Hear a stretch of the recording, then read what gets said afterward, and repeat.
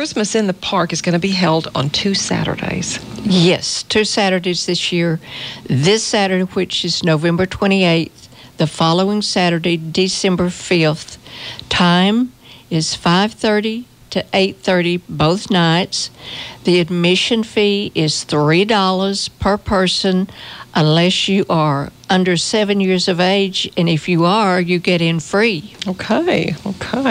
And will Santa be there? Santa will be there both nights, visiting with the children. So parents and grandparents bring out the children and the grandchildren and the nieces and the nephews, and Santa will be happy to visit with them. Now, I don't know how he gets around and does everything that he does, but he is the world's best multitasker. Santa Claus is. Yes, he has wonderful helpers. That's true. Well, what else will be open in Heritage Park? All the buildings in Heritage Park will be open, including the blacksmith shop, which people love. There will be someone in there doing their handiwork and showing and telling people how it all works. We will be selling popcorn and peanuts at the railroad building. Okay, the railroad building, which is near the entrance. Yes, okay. It is close to the entrance, so you can smell the popcorn as you come in the gates. Okay. There's sort of a winding gravel path down into the park. Yes, just follow the path around, follow the drive around, and enjoy all of the sights, enjoy all the buildings, and the general store will be open, and there's wonderful things in there this year. Okay. Things to buy? Yes, things to buy, things that the children can purchase. Boys and girls love to see all these goodies in the store, and they love to buy things. It's something about where they are, the nostalgic venue in there, and they love to shop. Maybe mom will get a surprise, or maybe grandma will get a surprise that the boys and girls have bought from the general store in Heritage Park.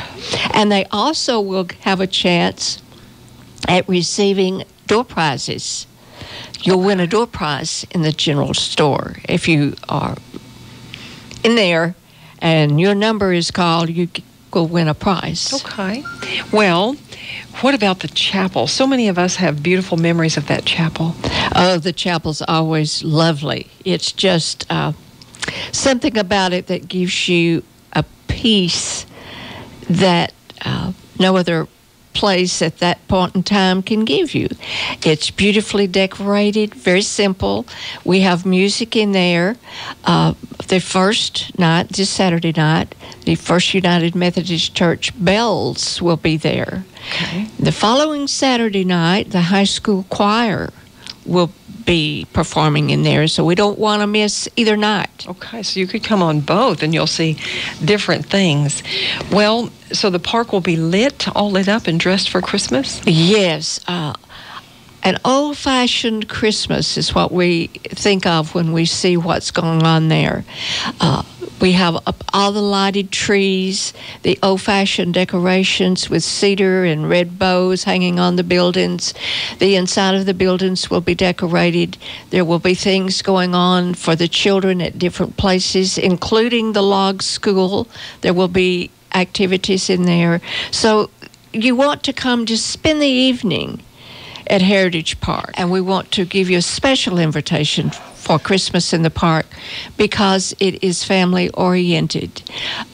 Take the children into the Atkins house for free cookies and hot chocolate and cider, hot cider and punch, and just enjoy the moment with family.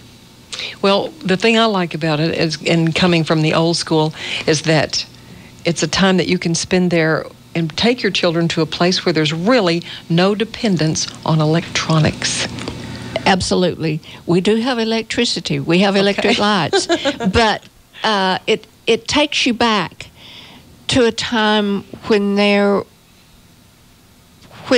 was a slower pace, when there was not all of the electronics and the things. It brings back and makes you aware that our heritage is important. And people is what our heritage really Yes. is. And conversing and seeing each other eye to eye and welcoming with a smile.